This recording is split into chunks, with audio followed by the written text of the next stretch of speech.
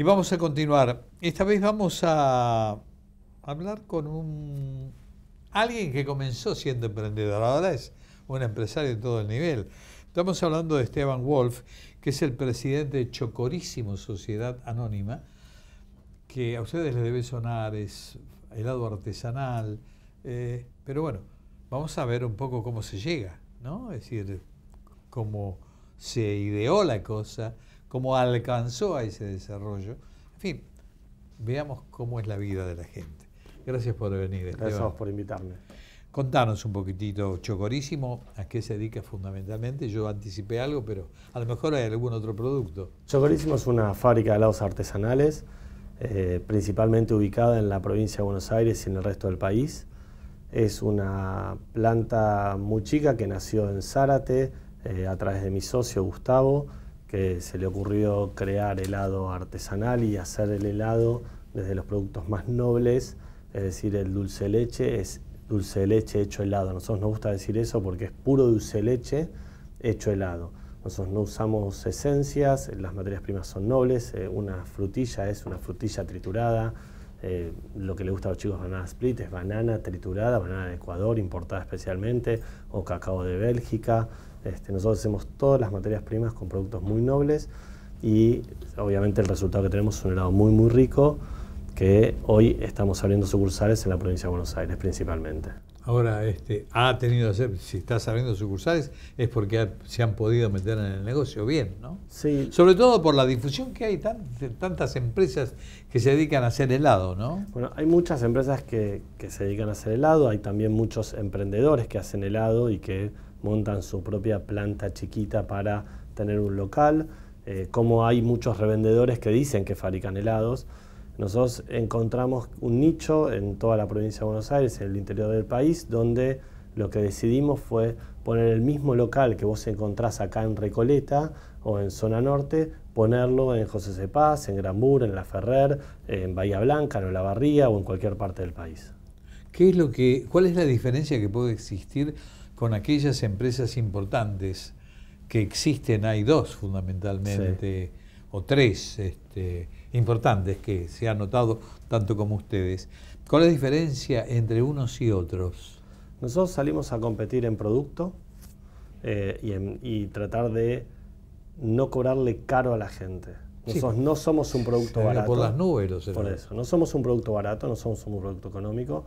Hacer nuestro helado es muy caro, pero tratamos de darle un precio acorde a la gente, dándole el mejor producto, dándole más servicio, atendiéndolos de 8 de la mañana a 24 horas, a 12 de la noche, agregando cafetería, agregando un lindo lugar, agregando mesas para los chicos con iPad.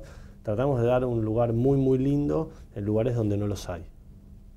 Antiguamente, hace muchos años, y yo peino más canas que vos, efectivamente las heladerías tenían mesas donde te sentabas. Incluso se hacían otro tipo de helados, había como helados con sándwiches, eran distintos, eran realmente helados artesanales también, sí. Y después se fue perdiendo con el tiempo esa posibilidad de hacer ese tipo de helados, se cambió, se industrializó de otra manera. Bueno, al industrializarla lo que se hizo fue perder valor, que eso es uno de nuestros grandes secretos, si querés, de éxito, que es... Mucha gente habla de que el helado italiano es el mejor helado del mundo.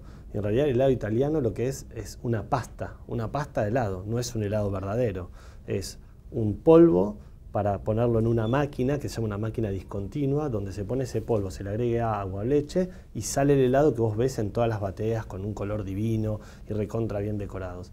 Y eso lo que pasó es con lo que fue el futuro del helado. El helado se industrializó, se hizo que vos el helado lo puedas hacer en cualquier máquina. Entonces cualquier emprendedor lo que hacía era compraba esa máquina, compraba ese polvo a los mayoristas italianos y te daba un helado.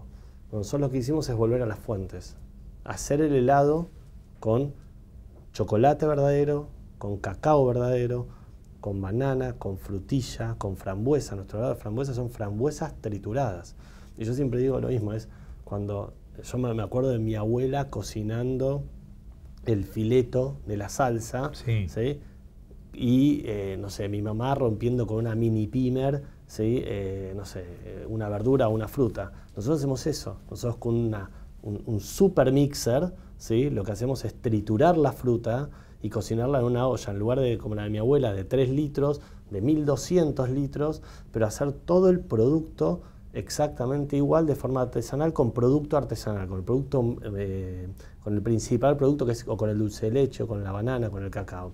La única diferencia que hacemos, obviamente, es pausterizar el producto, como cualquier compañía que necesita cumplir las normas de seguridad y de un producto alimentario, porque vos necesitas poder trasladar ese producto a más de 25 sucursales y que el consumidor pueda tomar el helado con todas las normas de higiene y seguridad para que no le pase nada. Y además, entonces, con el transcurso o en el trayecto o los tiempos, no se pierda la esencia del gusto, ¿no? Bueno, para eso es importante en una parte del proceso de fabricación, que es que una vez que el helado está fabricado, se pueda inmediatamente poner lo que se llama un túnel de frío para darle un shock al helado de frío de más de 30 grados bajo cero, que hace que después en toda la cadena de distribución nosotros podamos mantener la frescura del helado tal cual fue salida de la máquina. ¿Qué cantidad ustedes tienen que ir produciendo como para abastecer todas esas sucursales? Porque todas sale de la misma fábrica y se distribuye. Todo sale de la misma fábrica. Acabamos de inaugurar una planta nueva en el Parque Industrial de Garín con tecnología solar para tratar de gastar menos luz, si querés, o menos energía. Una planta modelo con equipos de última tecnología. A rigor de la verdad, nosotros fabricamos todo el año. Por supuesto que en la época de verano se fabrica mucha mayor cantidad de horas, pero nosotros fabricamos todo el año y es inmensa la cantidad de kilos de helado de la fábrica, de latas y latas de helado saliendo de la fábrica. Habíamos hablado de la industrialización. Ustedes es venta al público minorista, sí, y mayorista no para negocios, para restaurantes, etcétera, etcétera. No, nuestra marca puntualmente está en nuestros locales. Nosotros vendemos desde nuestra fábrica a nuestros locales. Tenemos algún cliente que nos pide otro tipo de helado, otro tipo de calidad de helado para alguna distribución puntual, y algún cliente puede venderle a algún restaurante. Nosotros en forma directa, nuestra marca solamente se vende en nuestras heladerías. Pero ¿y cuál es la característica de unos y otros? O sea, ¿pierde calidad? ¿Cómo el helado de restaurante es otro tipo de helado, ¿sí? Es esto que yo te digo, es helado hecho de esencias o helado hecho de pastas. Nosotros no estamos dispuestos a perder la calidad de nuestro producto y justamente por eso no estaríamos en condiciones de competir en precio. O sea, nuestro helado es muy caro para que esté en un restaurante o en alguna heladería de barrio que venda helado muy barato, que por lo general a quien venden los helados en forma mayorista. Ahora, hablando de algunas, bueno, yo tengo esas marcas conocidas, sí, que vos conocés. Me dijiste que hay una diferencia con el helado de ustedes. Sí. Pero tiene un sabor muy especial también.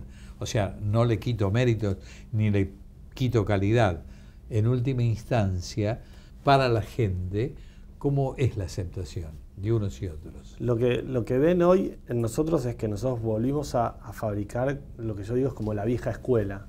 Vos en un helado de chocolísimo vas a encontrar un pedazo entero de chocolate como encontrabas cuando vos eras chico. Que hoy en las principales marcas eso ya no pasa, justamente por industrializar los procesos. ¿Qué significa esto? Vos encontrás que todo el chocolate, que en un dulce de leche granizado es muy técnico, pero son todos pedacitos chiquititos de 5 milímetros, porque la máquina lo que hace es romper todo el helado a 5 milímetros de chocolate. Entonces ves todo un sembrado de muchos pedacitos chiquititos de granizado. Para nosotros es importante el producto natural. Entonces, cuando sembramos un dulce de leche granizado con el chocolate, con la cobertura, ¿sí? Lo que hacemos es que caiga naturalmente y que sea cobertura verdadera de chocolate. Entonces vas a encontrar un pedazo gigante, vas a empezar un pedazo chiquitito. Mis hijos se pelean por a ver quién se roba ese pedacito de chocolate gigante que está en el pote. Y lo que hicimos es devolver esa frescura al helado. No sé, una frutilla, la crema tiene frutillas enteras que son cocinadas a una cantidad de grados Brix para que la frutilla no se congele y vos la puedas comer y disfrutar dentro del helado. ¿Y por qué es tan caro el helado? Porque es caro hacerlo, o sea, con buena materia prima es caro hacerlo. O sea, es muy caro. ¿Importan productos también? Me dijiste de Bélgica. Hay productos que no se hacen en Argentina. El cacao, el mejor cacao del mundo es de Bélgica. Hay buen cacao de Sudáfrica, hay cacao de Brasil, de Colombia, hay buen cacao de Colombia. hay materias primas que no son argentinas. Las almendras, hay almendras argentinas, pocas, por lo general vienen de Chile. Y después tenés otros problemas que de los productos que sí hay en Argentina, pero que son commodities internacionales como la leche. La leche, al ser un commodity internacional, el precio que tiene es internacional, entonces aumenta de acuerdo al valor del dólar. Hablando del valor del dólar y hablando de la situación que estamos viviendo, ¿cómo avisorás el consumo en todo caso, siendo productos caros? Te diría que 1 año y medio que nosotros venimos peleándonos, si querés, con esta recesión que llegó al país, y todo el tiempo decimos que el próximo verano va a ser mejor. Te podría decir, digamos, en caliente, ayer fue uno de los peores días de nuestro país, si querés, el efecto dólar, y la realidad es que nosotros siempre tenemos un objetivo en la cabeza y en nuestra forma de actuar y de trabajar, que es, nosotros emprendemos independientemente del gobierno y la política económica de turno. O sea, yo creo que un país no depende del gobierno ni de la política económica. Creo que vos tenés que apostar a tu país, apostar a tu gente, apostarlo a hacer acá. Yo te comentaba antes de empezar, mi familia se fue toda a vivir a Australia, mis tíos se fueron a vivir a Australia, mis hermanos se fueron a vivir a Australia, y como siempre digo, a mi mamá los únicos nietos que le quedaron fue porque yo decidí quedarme en la Argentina y emprender en la Argentina. El mejor asado del mundo, los mejores amigos, la mejor calidad social. Entonces vos tenés que intentar en Argentina y seguir adelante. Si te vas a meter en la cueva cada vez que hay un ruido, te podría hablar de 80.000 problemas de la Argentina con devaluación, inflación, hiperinflación, la número 125 y cualquiera de las cosas que ya conoces de memoria, entonces nunca vas a hacer nada. Entonces, cada vez que alguien me pregunta cuál es el mejor momento para emprender, yo digo ahora. No importa qué esté pasando, es ahora. Y lo mejor que te puedo dar este resultado es, ayer a la noche me juntaba con alguien para ofrecerle un negocio para invertir, para que me acompañe en la inversión, un negocio totalmente nuevo, y había que hacerlo en dólares, en un momento en que el dólar había llegado a 42. Y yo a la cena quería ir igual, porque a mí no me importaba, pues no importa que el dólar esté 42, lo que importa es si lo querés hacer, y si lo vas a hacer va a salir bien. Tiene su riesgo en Argentina y sí, tiene mucho más riesgo en Argentina. Esteban, gracias por venir, ha sido muy linda tu nota. Muchas gracias. Nada más, nos vemos el próximo viernes a partir de las 13 horas. Hasta ese momento y muchas gracias.